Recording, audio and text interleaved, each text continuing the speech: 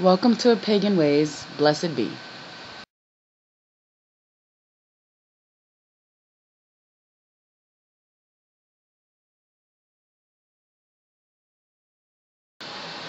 Hey everybody, thank you for checking out my channel once again. I just want to do a quick video on somebody that I know you guys know out there by the name of Silver Ravenwolf.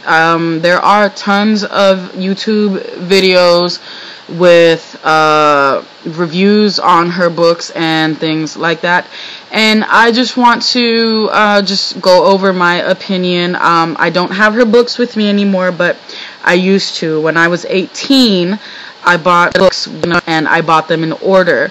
I bought them from a little bookstore in Riverside, California on Canyon Crest called Ananda's.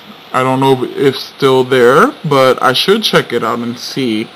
Great little hole in the wall. Very, very, very good vibrations in that store. And I bought the image that you see on your screen, to ride a silver broomstick. Yes, I went and I did that. And you know what? That was my foot in the door to the craft. I'm not going to lie to you. I think that about 8 to 9 out of 10 new Wiccans and witches, when they are trying to get into the craft, this is one of the first books they have. And there's nothing wrong with that, because you're new and you don't know any better. And the reason I say that is because I feel that in essence that book misled me. I developed a distaste for Christians for two to 3 years after that, fighting with my mom about it, trying to prove to her why the Christian faith was wrong and horrible and all the horrendous things they did to the witches. And now that I am almost 28 years old, I know that I was wrong for that, and I based it off of her book, To Ride a Silver Broomstick.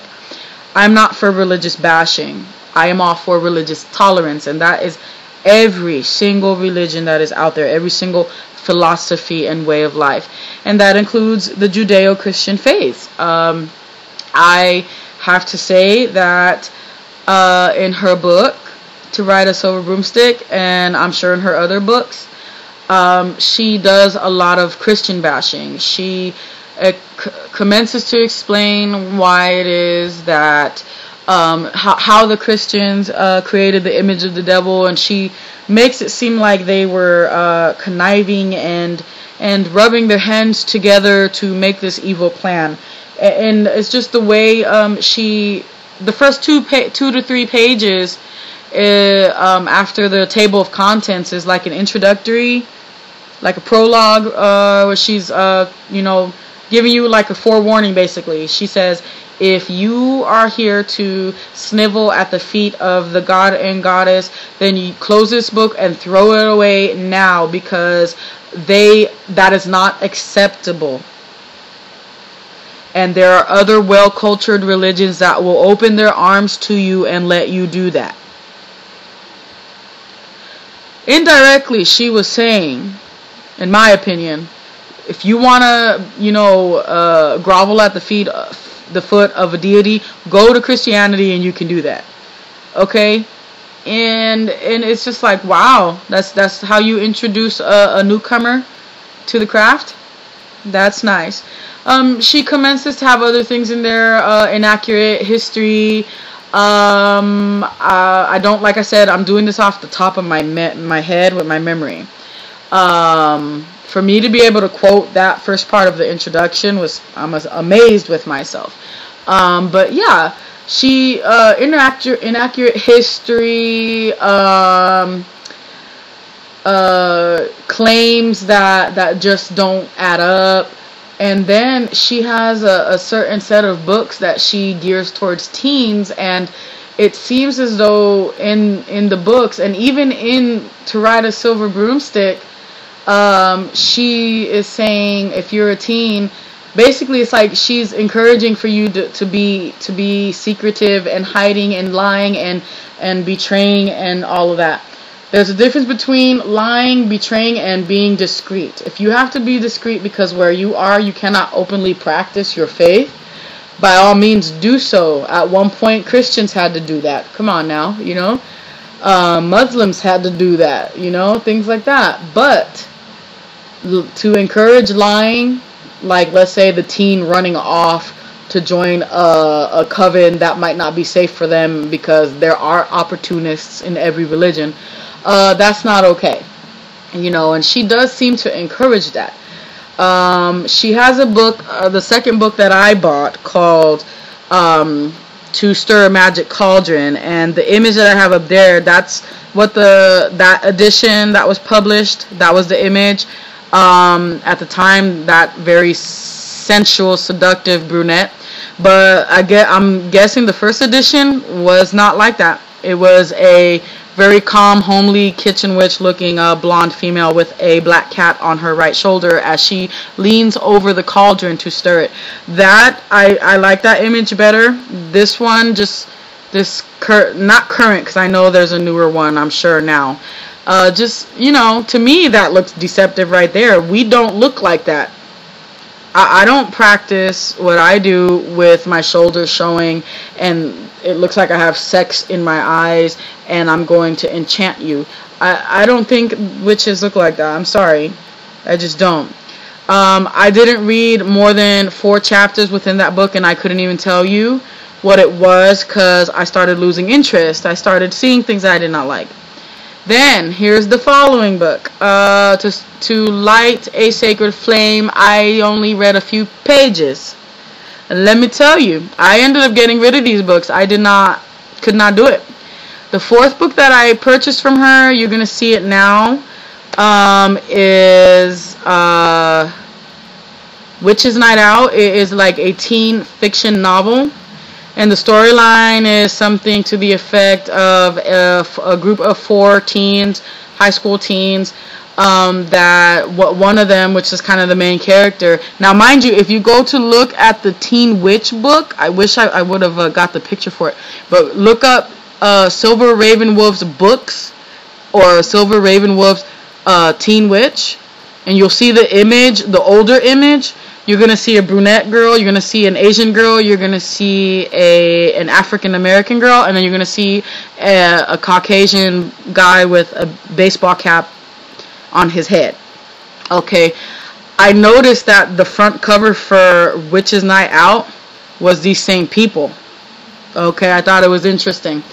So the main character, which is that brunette girl with the curly hair, I guess lost her boyfriend in a terrible car accident the year before, and some drama happens at the school where they have to end up calling a circle to get rid of the problem.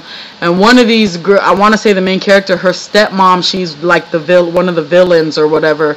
And at the end, they call Hecate and her hounds, if I'm not mistaken. Now, mind you, I only revere God and Goddess, Mother and Father. I relate more with God. That's where my connection is. So I don't pray or worship or do workings with any other deity by any other name except what I just said. So although I've done light studying on Greek pantheons, Egyptian pantheons, which are my favorite, Celtic, Nordic, Roman, Chinese, all of that, Native American. I just scratched the surface on each one, because I realized that wasn't my thing to do a deity type, specific deities like that. But I guess Hecate has hounds, and they called Hecate to release the hounds on the stepmom, and on the spiritual realm, on the spiritual plane, the hounds tore her to shreds. But the physical result of that was she had a heart attack. So that was how the book ended. Yeah, so that's her book right there. She has plenty of other books. She has a ton of other books. If you want to check them out, by all means do so. I personally have no interest in reading her books anymore. After those first 4 that I had, I'm good. But I'm not saying she's bad. she has offered some information that I still can remember, that I could still use. Everyone in any religion, in any faith, has a lot to offer. And in our community, every single one of us, we have something to bring to and to put in that bubbling cauldron of power, to spread out to the community, to benefit and edify the spiritual path of each member of the Wiccan, witch, pagan community. Okay, it's just that there are opportunists at every door, and you got to be careful, and you got to choose for yourself. Some people like Silver Ravenwolf. Obviously, they like her enough that she has made a living off of what she does. But, you know, the stories that I've heard about people meeting her and her wanting to charge them $300 just to talk to her, that makes her look like a pagan opportunist. And that, you know, that we have a lot of those in this world. But, you know, make your choice. I'm not saying she's bad. Just be careful. And all in all, I'm sure she's a great person. I am sure that she is a true, genuine witch. I absolutely believe that she is. It's just that she might be an opportunist in that. That you being an opportunist doesn't take away that you feel you are what you are. If you're in a religion and you label yourself and connect to that religion, and if you just happen to have an opportunist heart, then okay. But nobody could tell you that you're not. If you feel you are that, you can't let nobody tell you. So she is a witch to me. She is a true witch. I do believe that. She is a wonderful person. I believe that. I just feel that she got a big head in all of this, and her ego grew. So yeah, I'm going to stop here. I don't want a long video. It's probably already like 5 or 6 minutes long. Blessed be, as I always say. Please, if you have any questions, video requests, anything on the topic of Wicca, witchcraft, and paganism, crafty items as well, I crochet, all of that, how-to videos, anything, email me at paganways85@gmail.com, or hit me up here on YouTube, and we'll go from there. So again, blessed be, and see you guys soon.